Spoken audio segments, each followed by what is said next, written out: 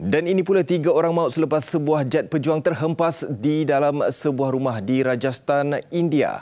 Menurut tentera udara, kejadian berlaku di Bahlul Nagar, Hanumangar.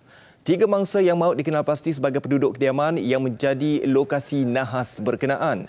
Jelas kenyataan itu lagi, juruterbang pesawat MiG-21 berjaya melepaskan diri dari pesawat itu dan dilaporkan hanya mengalami cedera ringan.